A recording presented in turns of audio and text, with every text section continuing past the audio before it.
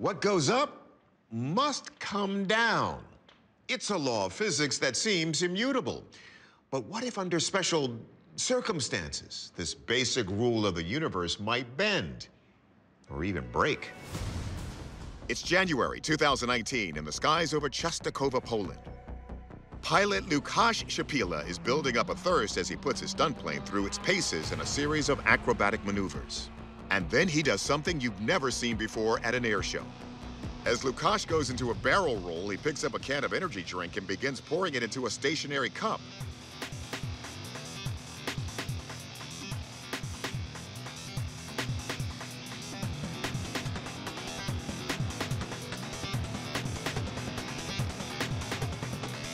He then places the can down and picks up the glass to take a sip without spilling a drop.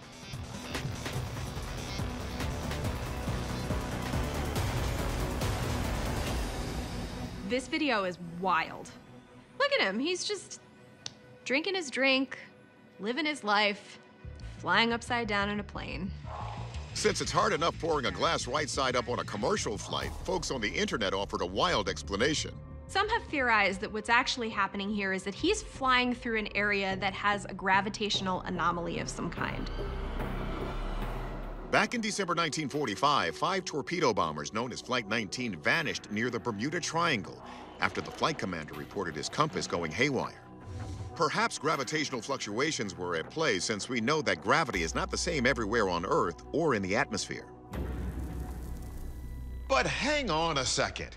We live in the age of deep fakes, and we've already debunked videos like this commercial jet barrel roll. Could this all be an elaborate hoax? Or is this gravity acting in a brand new way? Let's consult our experts. Forensic video analyst Michael Primo examines the metadata to check if there are any computer-generated graphics involved. So the major light source through the physical aspects of the scene analysis, looking at shadow information, looking at reflections as the user is moving around in the shield of the cockpit, are all indications that this was not CGI. So if the video isn't faked, is there something atypical about the design of the plane?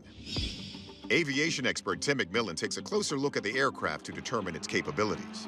This plane, I would say, is very likely a Zika Edge 540, which is purpose-built aerobatic aircraft. The design is very similar to World War II planes, like the P-51 Mustang. When pilots engaged in dogfights, they had to do a lot of aerobatic maneuvers.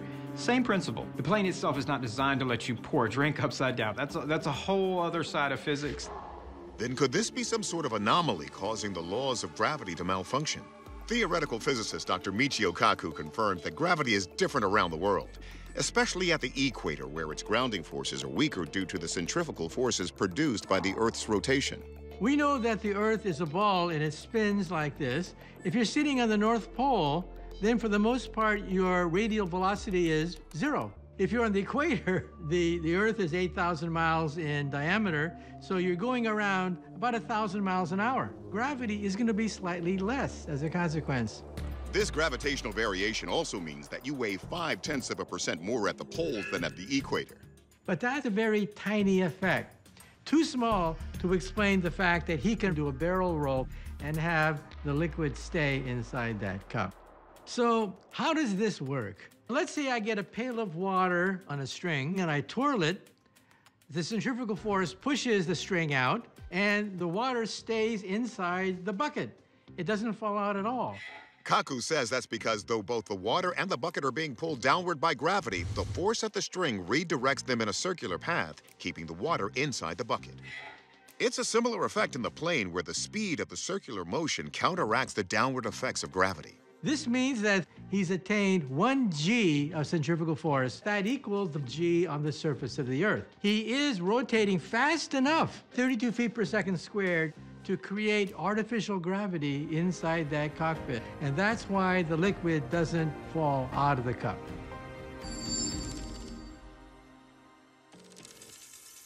Our verdict: centrifugal force created by this rapid rotation. There's no need to fake this trick because this fascinating property of physics is all that's needed to create zero gravity and prevent the drink from spilling. It's February 2022 in Chihuahua, Mexico.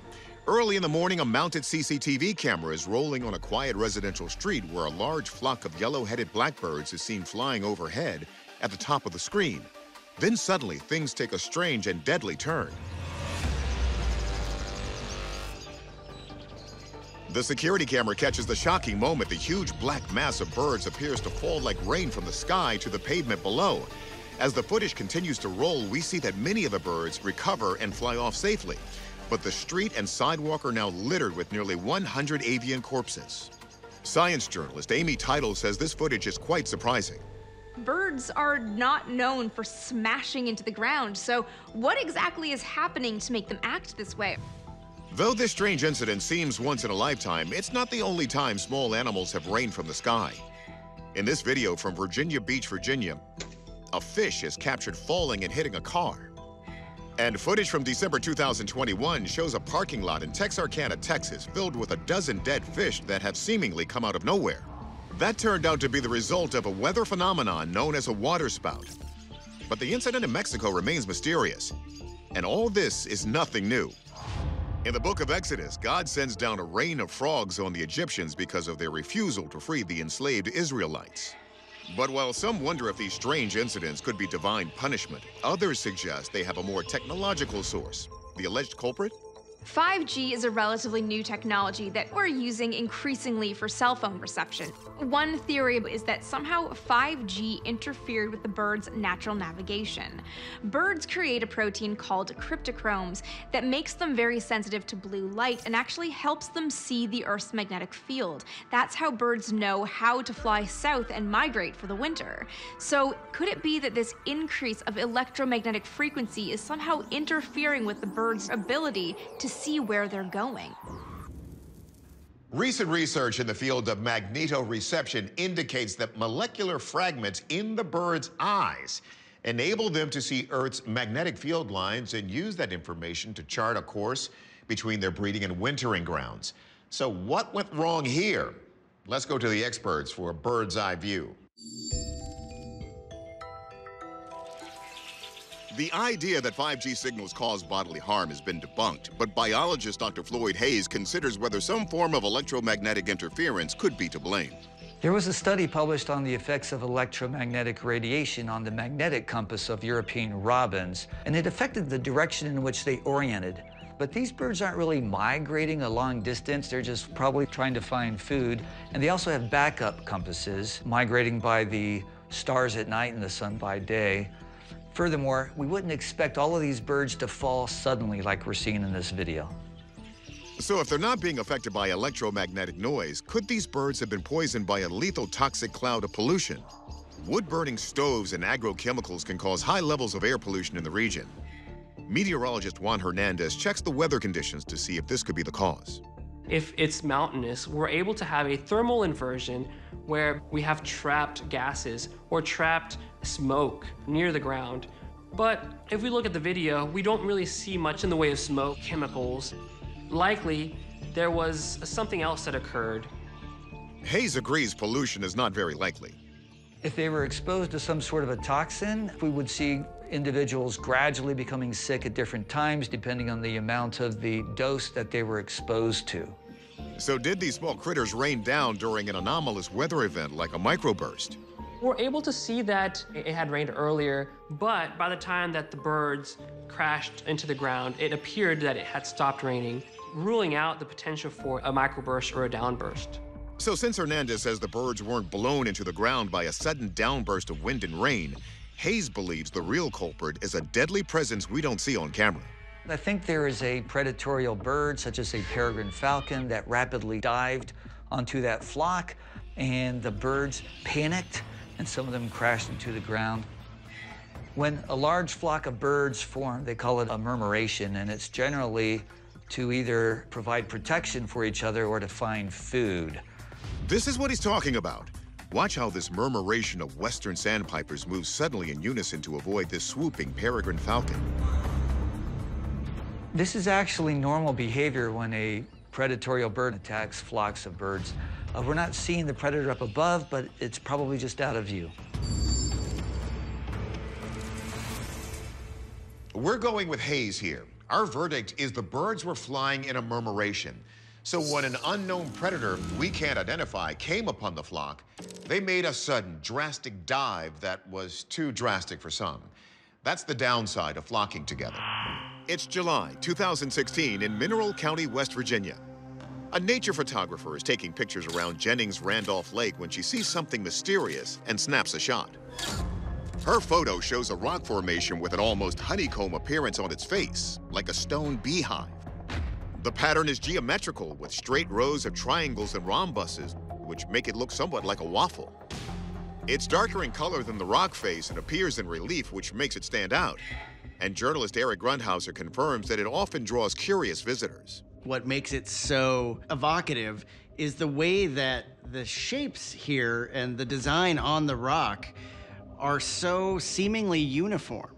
When we see natural formations, we often think of them as a little bit more random, a little bit more chaotic. But the design on Waffle Rock seems to be a bit more ordered. It seems to have a reason to it. So it looks like the rock isn't random, and Grundhauser wonders if it's trying to tell us something. One theory is that it is a design created by an ancient culture that was trying to leave some sort of message or hieroglyphic and left it in this indecipherable code. If that were the case, it would have been chiseled into the rock. We know that ancient Native Americans in what is now western North Carolina etched this curvilinear motif into a soapstone boulder known as Judah-Kula Rock more than 2,000 years ago. It is considered a mystical site to many Cherokee, but there's an even more ancient possibility. Another theory is that this is actually the fossilized imprint of the skin of some kind of giant lizard left behind in the stone. Specifically, some have speculated that it's the fossilized or even mummified remains of a dinosaur. Sound far-fetched? Well, look at this. This is the perfectly preserved mummy of a Nodosaurus dinosaur found by miners in Alberta, Canada in 2011. It got this way because it sank into the muck shortly after it died, preserving its skin and armor. Yet Grundhauser has one more idea about the rock's origin. Still another theory posits that it was created by extraterrestrials, either created intentionally as some kind of map for other extraterrestrials or to mark their passing. So, could this be the work of intelligent alien design? Though the Waffle Rock Formation is not at all common. Similar patterned stones have been found in Monongahela, Pennsylvania, and at Tea Creek Mountain in West Virginia. Still, this one in Mineral County is by far the largest. So what are these bizarre boulders and where do they come from? Let's turn to the experts. Anthropologist Kathy Strain considers if this could be an ancient artwork. I'm not seeing anything typical of what you would see with Native American rock art. It's not a typical design. It doesn't have any kind of structure that a Native American would want to convey. Perhaps then this is ancient writing, maybe even from a lost language? Archaeologist Dr. Ed Barnhart is an epigrapher who translates cuneiform, hieroglyphics, and unknown ancient scripts. He gives the strange pattern a look. This Waffle Rock doesn't follow any of the rules of making something that's communicating a message in stone. The reader and the writer have to agree on a set amount of symbols, or it doesn't work as a code. When you look at Waffle Rock, there is no pattern. It is very complex and very geometric. There's lots of lines, but there's no repeated or different symbols. If we can rule out man-made origins, what about the idea that this is fossilized skin or scales from an ancient creature like a dinosaur?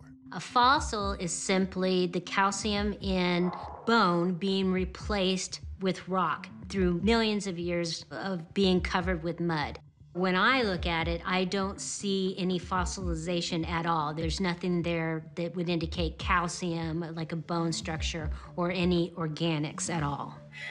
We turn next to geologist Bob Anderson. Perhaps earth science might offer some guidance here. Could this be some sort of natural geological formation? You'll see that there are multiple what we call joint patterns here. And what happens is that these are fluids that are running through this rock, either iron fluids or water fluids. even magma, was running through these cracks in the rocks, and it hardened and eroded away at a different pace. And so you see what's called a waffle pattern. And this is natural. We see it in all kinds of crystals. Anderson says the movement of tectonic plates caused cracks in the sandstone that likely filled with iron oxide, mixed with sand, and formed a hard cement-like material resistant to weathering compared to the surrounding stone. As the surrounding rock gradually eroded, it left behind the iron oxide pattern.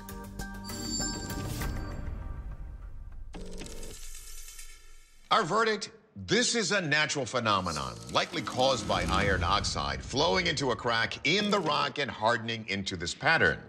Scientists who have studied the rock say the pattern formed hundreds of millions of years ago, so it had to have resulted from geological processes. The fact that it's made by nature makes the waffle rock even more intriguing, and one of the most visually interesting rock formations we've ever seen. It's April 2019 in Anchorage, Alaska. Two hikers are climbing the scenic O'Malley Peak when something truly bizarre happens and they start filming.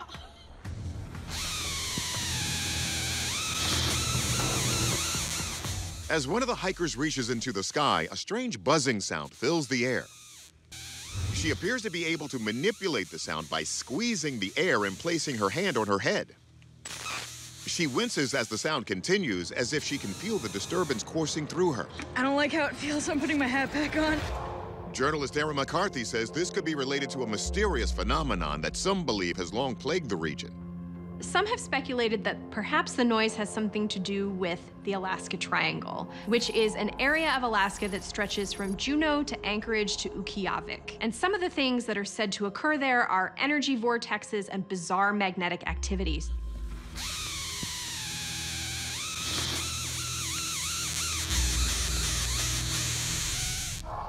McCarthy says a number of unexplained incidents have occurred in this geographic area that ended in tragedy. In 1950, a U.S. military plane went down in the Alaska Triangle, and 44 people on board disappeared without a trace. Then, in October 1972, a plane carrying 2 congressmen went down in the Alaska Triangle, and no trace of that plane has ever been found either. But McCarthy says there's an even more nefarious idea about what could be causing this strange mountaintop anomaly.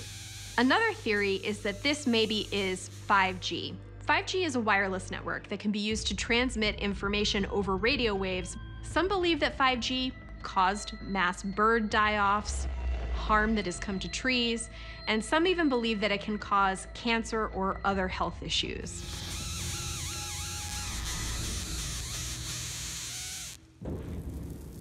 The number of disappearances within the Alaska Triangle is 3 times higher than the national average. Were our hikers experiencing the mysterious force that's snatching planes from the sky? Or perhaps they were caught in the crossfire of allegedly dangerous 5G radio waves? With all these mounting questions buzzing around, my head is starting to buzz too. Let's tune into what our experts are saying. Meteorologist Juan Hernandez admits that many planes have mysteriously vanished in the Alaska Triangle, but he has serious doubts that this has anything to do with the supernatural. Given the extreme weather in Alaska, you can actually get several inches of snow per hour. So if there is a plane crash, it's possible within a matter of hours that is completely covered by snow. Something that goes missing in Alaska is going to be extremely difficult to find. So could our hikers have been intercepted by supposedly harmful 5G waves? Physicist Dr. Matthew Shadaga says there's no scientific evidence supporting this. 5G does not have any visible or auditory effects, simply because it's the wrong wavelength, frequency, and amount of energy. If they were able to do any sort of harm, then so can visible light colors, which contain significantly more energy. So if it's not 5G and it's not the Alaska Triangle, what's really going on here? Shadaga says the answer is shocking. I actually fear for the safety of the individual in the video, because what we're seeing is a relatively common occurrence before a lightning strike. Hernandez explains that cold weather conditions like those seen in the video can cause a buildup of electric energy. It's possible that she is somehow interacting with the electric field in the area and creating a static electricity. A lot of times when we feel static charge, that usually means that lightning is very close to striking. Lightning occurs when electrical charges in the air and on the ground reach a critical imbalance. There's a moment before it strikes when static electricity is building in the air near the ground. The rapid transfer of energy restores the equilibrium. And Shadaga says this buildup of energy can create a sound. That buzzing sound can be created by electricity, since sound is simply caused by movement of atoms. And if you have electrons within atoms moving around, the atoms as a whole will be moving around, and you actually can create sound, which is simply changes in air density.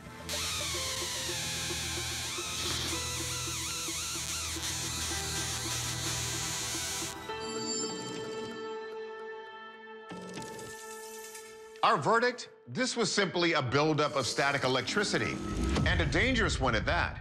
But thankfully, our hikers made it out alive and well. Alaska may be full of mysteries, but this strange sound is no longer one of them.